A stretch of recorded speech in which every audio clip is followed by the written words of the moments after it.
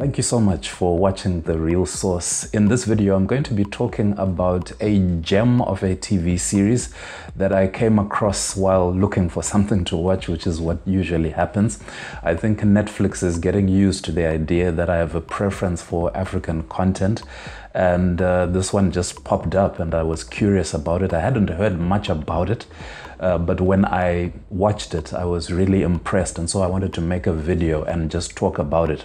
I'm talking here about a TV series called Sakho e Mangane, or Sakho and Mangane, depending on whether you want French or English, but it is really a show about two detectives. It's a police procedural, supernatural, and I'm going to talk about that a little later, but it is a series that revolves around Sakho, who is a traditionalist type police detective, and Mangane, who is his younger partner, much more rebellious, a little off the rails, and these two have to work together to solve a number of cases around Dakar, Senegal, where this series is set.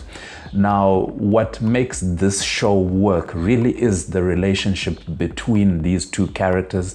It is the tension between them, the way that they approach cases, the way they approach life, really. They have different worldviews, but are compelled by the police force. Their boss, the commissioner, compels them to work together because they are both really talented police detectives, but they don't really get along. Over time, they start to tolerate and even like each other a little bit. But yeah, the show is about the tension between them and how they have to work together to solve a number of very interesting cases. Now, talking about the cases themselves, a lot of the cases in this series have some element of the supernatural, and I quite like how the creators of this series really brought these elements together.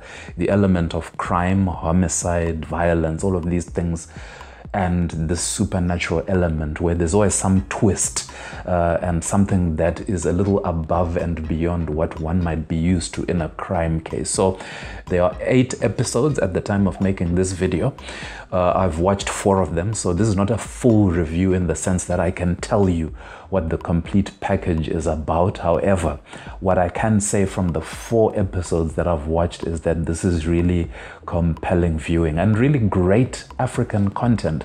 After all, this particular channel that I host is one that celebrates and showcases what is happening on the African continent. Now, one thing I do want to talk about as something that I didn't really enjoy. I mean, a lot of what I see in this series is enjoyable. I mean, it keeps me hooked. I want to watch what's coming next. But the one little gripe that I have is the sound design. Not that the sound itself is of bad quality, but I do wish that the sound designer would have created something of a bigger soundscape for us to immerse ourselves in this. And what do I mean by that? Well, there are some scenes, for example, that happen in central Dakar, chases where these detectives are chasing after a criminal, or something really high action is happening, a chase of some sort or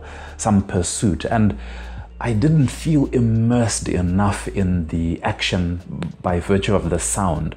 I wish I could hear more of the traders in the city. I wish I could have heard more hooters from motorbikes and people yelling on the streets, perhaps because Senegal is predominantly Muslim. I would have loved to hear a call to prayer in the background. But what usually happened was I would just hear the footsteps of the chase and maybe 1 or 2 people shouting. So I wish it had been a little more layered to really bring out more of that action through the sound. But other than that, the editing is great. The editing is great at communicating to us the emotions that the characters are going through. There is so much to enjoy, but above all, the acting. I have to compliment Sakho and Mangane themselves. The actors who portray them really do a standout job, and they, as I said, are the building blocks upon which this series is built. and you couldn't have asked for two better actors to portray these two characters that are always at odds with each other. But yeah, check it out if you haven't. If you've already watched it, I would love to hear your thoughts on it. As I said, there wasn't a lot of hype around this one. I would have loved it if there was, because I think this show deserves it. But if you've watched it, let me know what your thoughts are. If you haven't, please check it out, and after you do, get back to me in the comments section and let me know your thoughts. So that is my review of sorts of the TV series Sakho a Mangane, which is currently streaming on Netflix. Thank you for watching. Remember to subscribe if you like what you see here. Remember to like this video if you enjoyed it. But from me here on The Real Source, this is Tafadzwa saying thank you so much for watching, and may you have a wonderful 2021. Take care.